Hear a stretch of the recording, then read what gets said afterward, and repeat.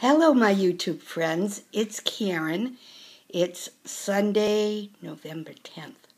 And I know that because tomorrow's November 11th, Veterans Day. But it's also a very important day. And I just want to share that with you. My daughter-in-law will be going in to the hospital at 7:30 tomorrow morning to prepare for her C-section and the birth of my fifth grandchild. Matthew Ryan should be in this world mid-morning. So we're very excited about that. I just wanted to come in here today to catch you up on a few things. I got another update on Marty. In fact, I spoke to Marty yesterday morning from the rehab hospital. He called me because I had left a message on his phone because at the beginning of the week, last weekend, I was having a little trouble reaching Barbara. So I left a message on all the phones I could think of. And I thought maybe somebody had taken his phone home and, was maybe answering messages off of his phone. But lo and behold, no. They left it in the room with him. So he was catching up before he had breakfast on his messages. And I was one of his messages. He sounds just like himself to me. We had a nice conversation, probably 20 minutes or so. He sounds just like himself, and I say that with trepidation because we talked about him coming to visit us in Florida when we move, and he said, "Sure, when I get a new bike." And I said, "I hope you're kidding about that." And he said, "No, but I'll let, I'm not," it scares the heck out of me. I said, "Did you really think this over good, Marty?" And he said, "Well, I'm not going to let somebody else stop me from doing what I like to do." I said, "I know, but you've already had 2 accidents." And I said, I said, "Serious, you were very, very, very, very lucky." And he said, "I know." But I guess that's a discussion for Barbara and Marty. So I'm not going to say anything. He knows how I feel, because I told him, I said, not everybody has 9 lives. I said, you've escaped twice from accidents. I said, if I was you, I wouldn't push my luck. You know me. I'm going to say what I'm thinking, and that's what I was thinking at the time. But, again, all I can do is hope, pray, and, watch and see what happens. As long as they come visit me, I do care how they come, but as long as they come visit me and we can go over to Daytona. We're not that far away from Daytona. And by the way, I've been giving everybody the wrong idea. I had the wrong idea of where Ocala was. I thought it was north of Lady Lake in the Villages. Actually, it is, it's a little bit north, but not much. West of the Villages. Just a little bit north, not too much. So we're a little further away from like Daytona, and we're a little bit further away from Orlando. But not that much. So that's where we stand now. And the house. The paperwork and everything is going fine with the house down there. I did sign a contract for the house up here to go with a realtor. Now I'm just trying to get everything organized so I can have somebody come in and help me get it show ready. And that means cleaning because,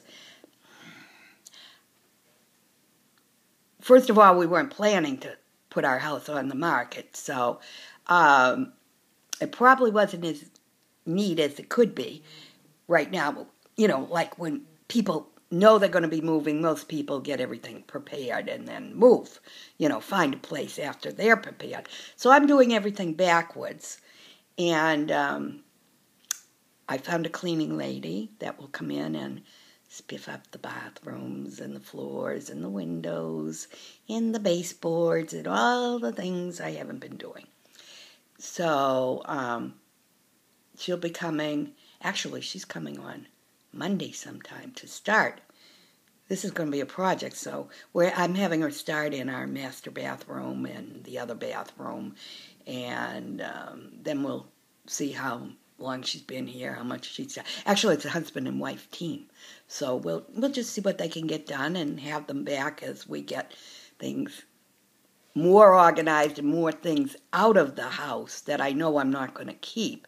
So there's less stuff to move when she has to clean, and there's less stuff for us to move too, because that's a hard decision, knowing what you're actually going to take with you and what you're not.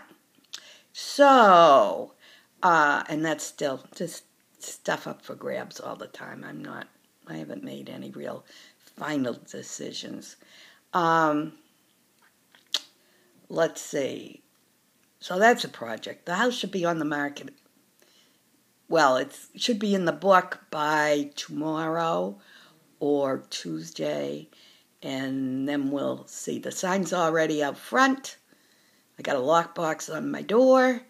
So I don't know. We'll see what happens.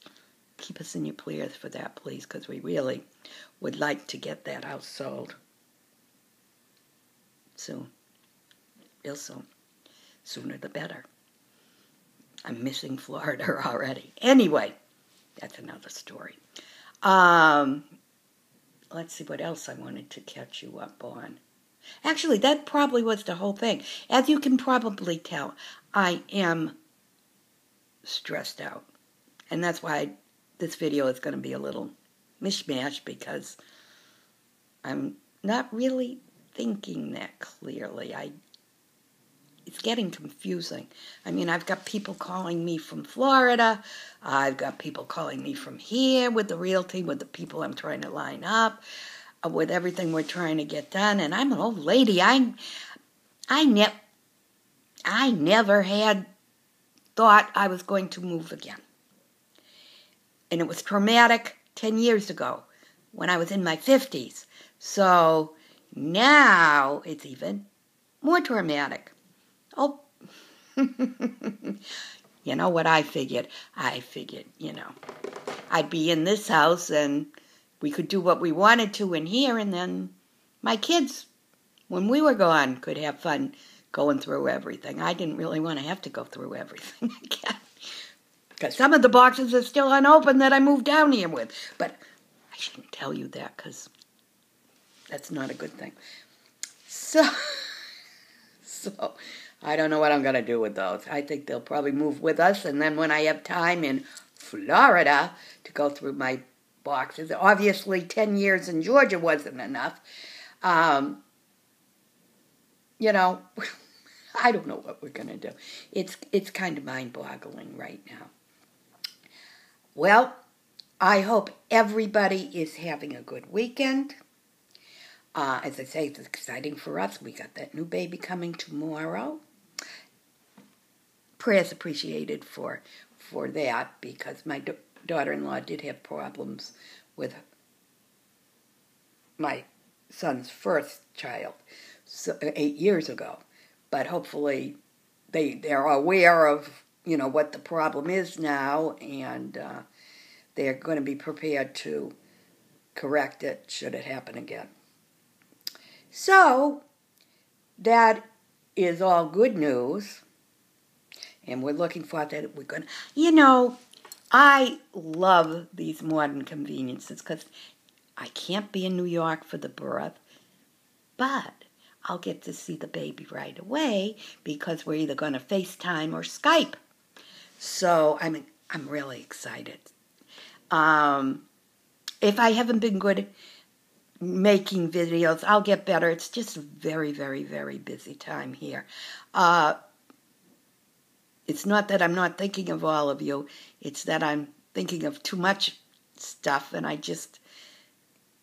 YouTube is just one more thing that, I want to do, but it takes me away from doing the things that I have to do.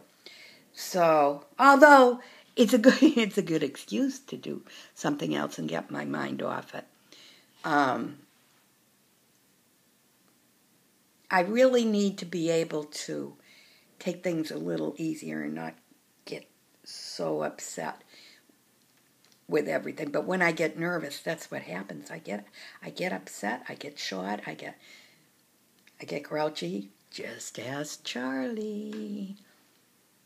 He was ready to move in with my daughter till this was over, because at times I get to be a basket case, and then I sit down, take a few breaths, and I'm better for a little while, and then things start swirling around in this little mind of mine, and I'm back on the same track. Okay, I'm not going to bore you anymore with any of that. We will be doing another video today, Charlie and I, he said, she said, but it's going to be about our vacation and maybe seeing where we're going to live. We might, because that all happened on vacation.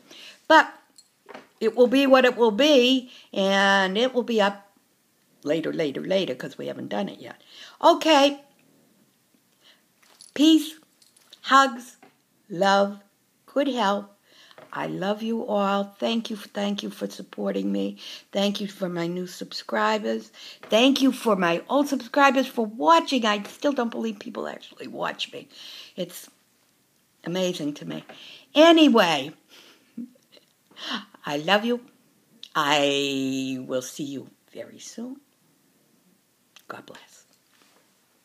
Whoop. I have trouble with this. Here we go. Off. See ya.